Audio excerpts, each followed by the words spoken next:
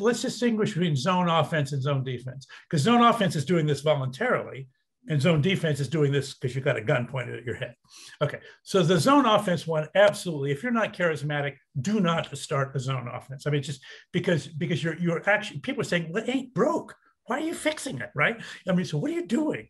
I mean, I remember Reed Hastings when they had this incredible DVD business and he was going into streaming and they were going crazy inside of Netflix, right? But so if you're a charismatic CEO, you can do it. No. But now let's suppose I'm just Jeff Moore. I'm an ordinary CEO kind of person. Okay, great.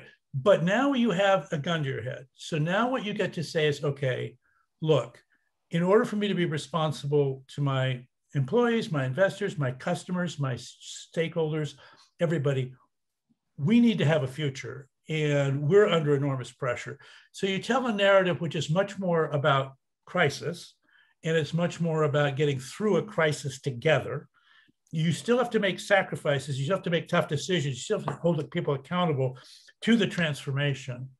But it's not, you don't have to be as charismatic as you have to be clearly committed. And if you're not committed, then yeah, you do have to.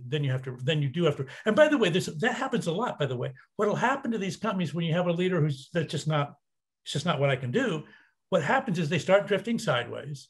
Their stock price starts suffering. They get marginalized in the industry, and then an Elliott Capital or a Vista or some private equity firm will come in and say, okay, we're going to take over the asset at a substantial discount, and we'll put in a new team.